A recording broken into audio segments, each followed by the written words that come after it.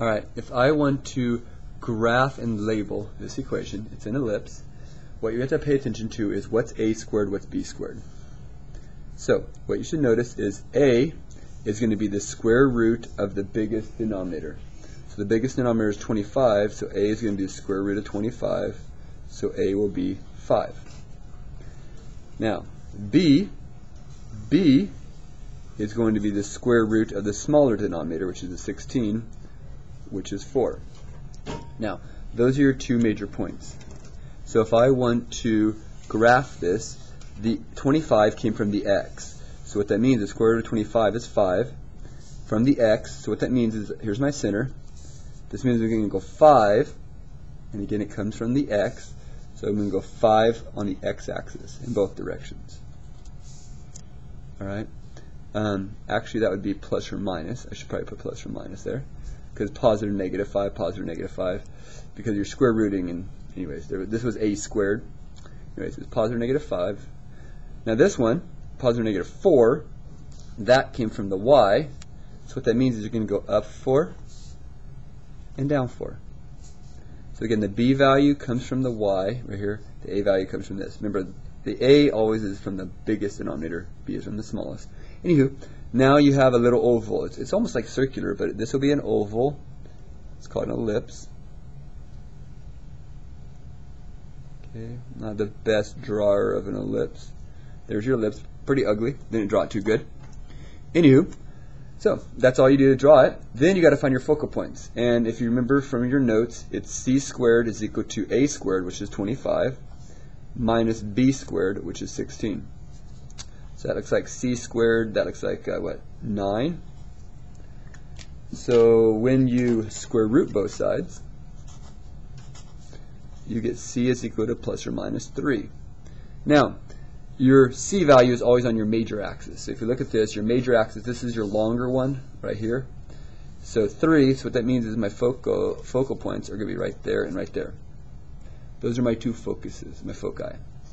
So my foci is plural for focus, are going to be positive and negative 3, 0. Those two coordinates, that's negative 3, 0, that's positive 3, 0. Those are my foci. That's my graph.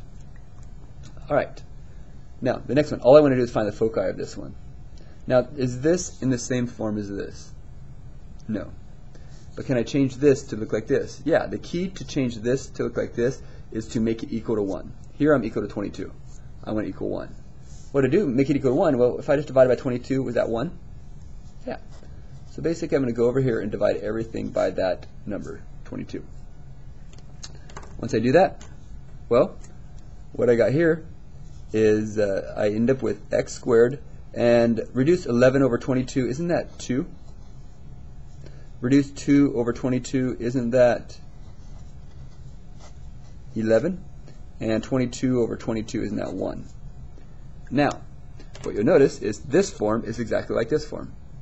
So if I want my foci, well, isn't this your a squared, your biggest denominator? So the formula is c squared equals a squared, which is 11, minus b squared, which is 2. And if we solve this, we'll get our foci. It's kind of cool. Once you get to this form again, a squared, b squared, subtract them. So c squared is equal to what, 9. Hey, it looks like a lot like this problem. So we square root both sides. So c equals plus or minus 3. Now, here's the question. Plus or minus 3, but which axis does that go on? Is it going to go plus or minus 3 this way and this way, or up and down? Well, look at the graph.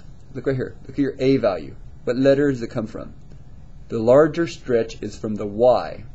So if the larger stretch is from the y, this graph is going to look something like this. There are two focal points right there. So if this value, what happens is you're going to go up and down 3. So if I write those as coordinates, it's going to be 0 plus or minus 3. Those would be your foci. So be careful. A lot of times people put negative plus or minus 3, 0. But what you have to realize, again, is this is going to be stretching up and down. Last problem. If I want to write the equation for this graph, well, okay, we go back to this form. All right.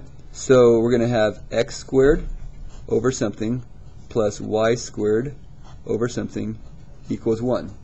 Now I want to find the two numbers underneath.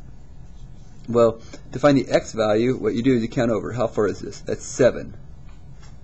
So let's think.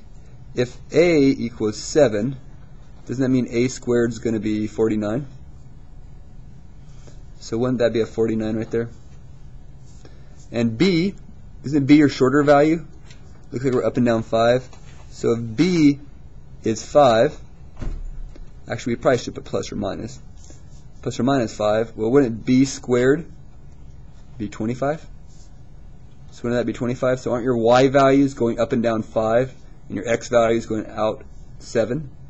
It's always equal to 1. That's simply your equation. Now if your graph was stretching up and down, your bigger number would be under the y squared, your smaller number would be under the x squared.